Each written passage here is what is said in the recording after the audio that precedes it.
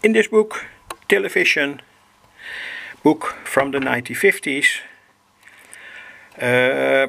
Philips Laboratory, the first people that worked on the analog television in the Netherlands, Kerkhoff and Werner. And in that book are a lot of circuits about relaxation oscillators, and this is one of the most important relaxation oscillators. It's the Astable Multivibrator. It's made here with tubes, but the principle can of course also be realized with transistors. So I want to draw the schematic, tell something about it.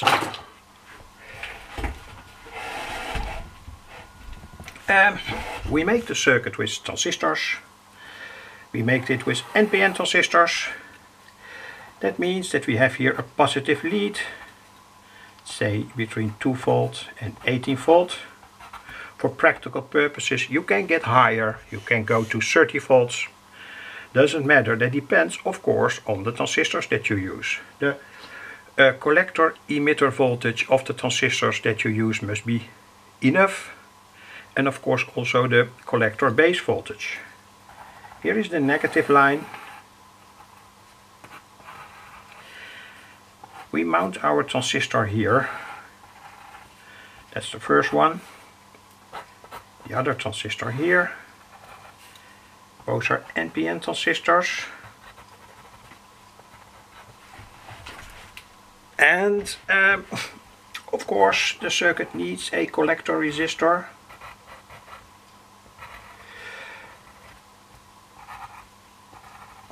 And the transistor needs a kind of working point, so we have to supply the base with a positive voltage. And for practical reasons, for simple circuits, for transistor circuits in this range, this is more or less always 1K. Here also 1K, and here we use 100K, 100,000 ohms. And now the trick, or what makes the circuit work, happens. We connect a capacitor from the collector. This is the point where it is amplified. A signal is amplified. The emitter is on ground, so here cannot be any voltage to send a signal back. Collector to the input of the second transistor, and from the collector of that second transistor a capacitor to the base of the first transistor. Say we use here BC547, also here BC547, has a HV plus approximately 300. That's necessary, needs some amplification. And let's say we take here a capacitor of 1.0 microfarad, also here. And that's the interesting thing of this circuit, it starts to oscillate and it creates a waveform. Because the energy of this transistor amplifies, sends its amplified energy back here. This transistor also amplifies and sends its energy back here. And here there are resistors that give that transistor its working point, but they are also make the circuit oscillate on a certain frequency. That frequency is set by the value of this resistor, that cap, and also that cap. I don't publish the formulas, they are not so very interesting. This is a circuit that always works, and it is very popular. When you study my YouTube videos, approximately 700, there are many circuits where I have used this Astable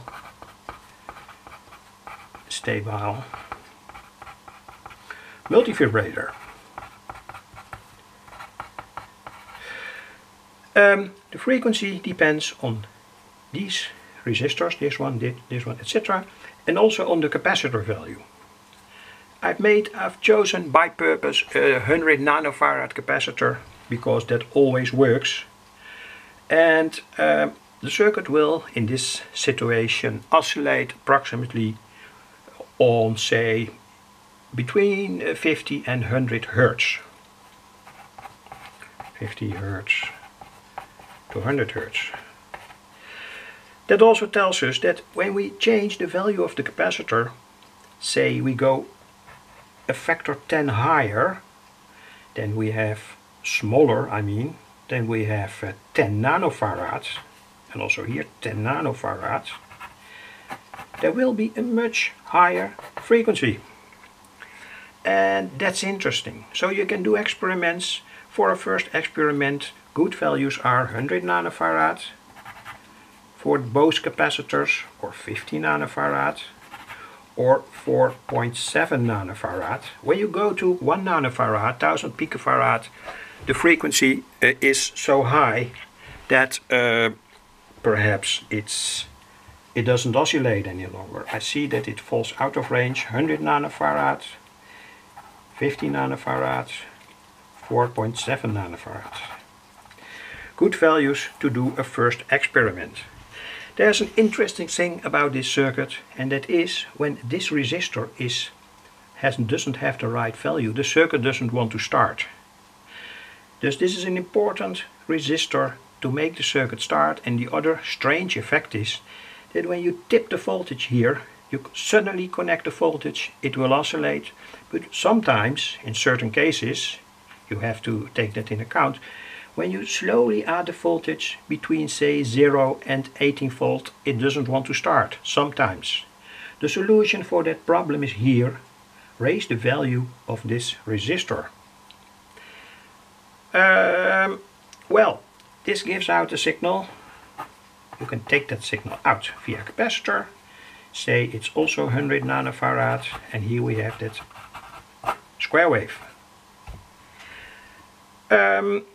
What can you do with such a circuit? Many things. At first, for instance, you can change the second transistor into a Darlington. So this part of the circuit, everything stays the same. Everything stays the same, but you can change it into a Darlington. And that means that here we have the base in such a situation, and here we have the emitter, and here the collector. You can compare this to a transistor with an extreme high amplification, and the good thing of it is that you can use smaller capacitors because of the enormous amplification. Say it's 300 multiplied by 300, then you, due to the enormous amplification, you can get to higher frequencies. And you can also change this transistor into a Darlington. And in fact do the same. So this is the base, collector, emitter, base, collector, emitter. Now we have the same situation, Darlington. The good thing from such a Darlington is that you can take here a power transistor. Say a 2N3055. Or a BD139, that's a medium power transistor. Anyway, that doesn't matter. And the good thing from it is that I have to shift it a little bit. Okay, BD2N3055 or a BD139, and the good thing is that now you have a Astable Multivibrator that's able to drive a powerful load, say a transformer. For instance, this way, transformer to the positive, and this goes to ground. And that means that it is a self-oscillating circuit with a power transistor and a transformer here, and it oscillates on a certain frequency, of course. And say we have here 20 windings and here 500 windings. The ratio is 25 approximately. So when we have here 12 volt, here we have 12 volt multiplied by 25. So you have made in that case a high voltage generator. And you can use for such an experiment, for instance, such a transformer, a real high voltage transformer, or a wall transformer, or even such a transformer. And all these transformers are not suitable for all frequencies. Of course, these transformers have a high metal core, heavy metal core, laminated, and that means that they are usable for lower frequencies, say between 100 Hz and say 800 Hz. On that frequency they produce their best output. This transformer, on the contrary, is made for 16,000 Hz, 16 kHz. That also means that you have to do experiments with these capacitors and with the resistors to get the circuit to the frequency where the transformer performs at its best. That's important. By the way, here is that circuit, Astable Multivibrator, made with two BC547 transistors oscillating on 100 Hz. So, I hope that I can find my piece of gum, because I wanted to show other things. One moment please. No, I can't find it, sorry for that. What I wanted to tell is this.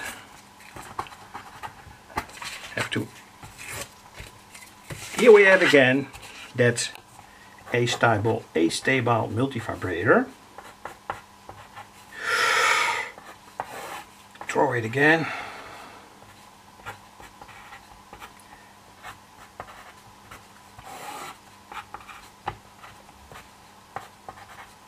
I have to do this video within a quarter of an hour. That's the reason why I am so quick now. Try to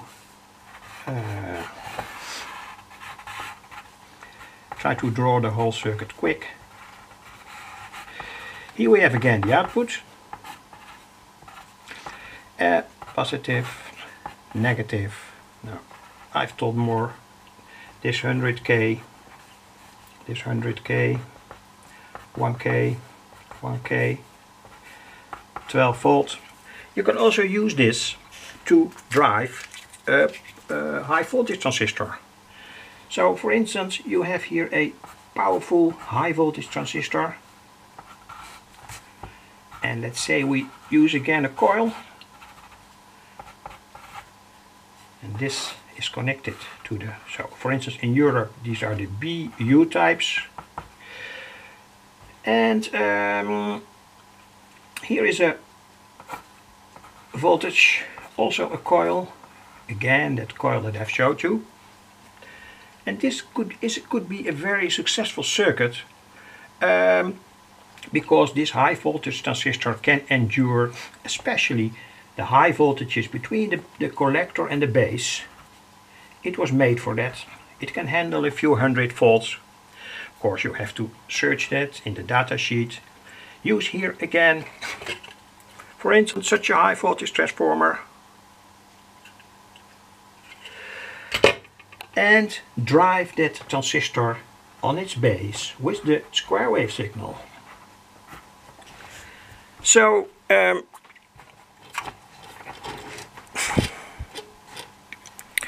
high voltage transformer, and you can for instance use here 80 volts,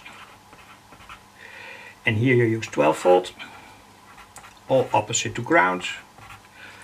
Good quality coupling capacitor, say 300 volt type, and do some experiments with the value. Say it's between 10 nanofarad and 100 nanofarad. And the trick of it all is this will surely work. It will give out a much higher voltage. That depends, of course. You can also do this with 12 volt, doesn't matter much. High voltage out. You can rectify it, etc., etc. And of course, it is important to give that transistor sometimes a working point, and that means that it must be, you must add here a small positive voltage to set the transistor to its working point. That's also possible to do it in another way. We take here the 12 volts, of course, make no shortcuts. 12 volt. So this is the plus 12 volt. It is the negative of 12 volt. We use here a 500K potentiometer. We don't want to give the transistor a too high base current. It could be defective very quickly. And this goes from positive to the node. I hope it's visible now. I have to constantly look on my camera whether I'm in the range of this piece of paper. Anyway, and connect this wiper